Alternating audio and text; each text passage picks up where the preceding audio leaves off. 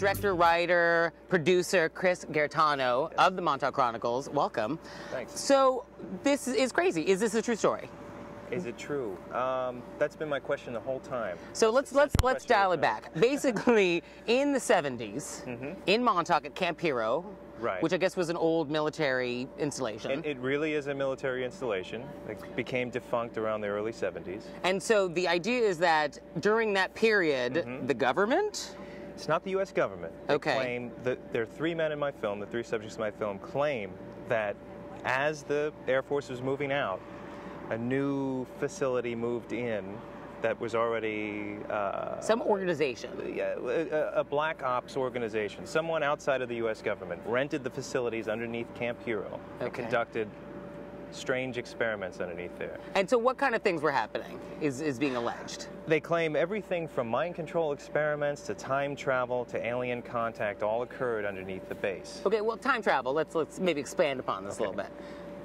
And it's such an elaborate story, and that's why it took a nearly 2-hour movie to tell it. But they say that around the country during that time, there were runaway kids that were being kidnapped and taken down into the base and used for all sorts of experiments, kind of mind control experiments, to heighten psychic abilities, to open up a doorway to other dimensions. I mean, these are the most outrageous claims you'll ever hear. And when I at first listened, I didn't believe any of it. But as you go further into the story, and as I traveled and met with these men, they're so convinced that it happened. The power of suggestion seems to have a hold on you, and that's mainly what my film is about. And so, do we know who is behind this? Who do they think is doing these experiments, and for what reason? Again, this is some of the most outrageous claims you'll ever hear, but if you were to just believe an ounce of what they're telling you, you have to submit to the fact that everything you've ever known about your life is a lie. Okay. And that's a hard thing to take. A little hard, yeah.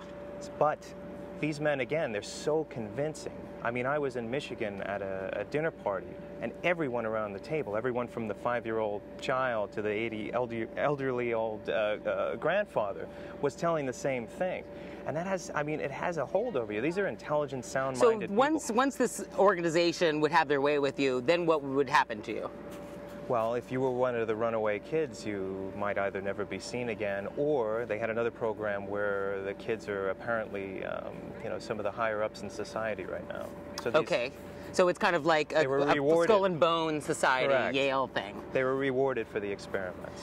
And so, how did you get involved with this? Are you from the East End? I am. Well, I'm from Northport, Long Island originally, and I spent my summers when I was a kid out in Montauk. And so you always heard stories about this? I didn't until I was in high school, and I read the book, and I thought it was so far-fetched. And then the idea was brought to me again at a film festival when I was showing my first picture. And I thought I was fascinated more about visiting the men who are telling these tales and seeing how they live and how they behave rather than the stories themselves. But then I became completely submerged in the stories, and like an archaeologist, you start to dig within the story and you start to find these little... Well, thank you for stopping by. Thank you. MTKchronicles.com. Correct. You should watch some of the behind-the-scenes footage and watch some of the trailers and interviews. It's oddly fascinating, and hopefully it's not true. It might be. I mean... All right. So thank you for coming.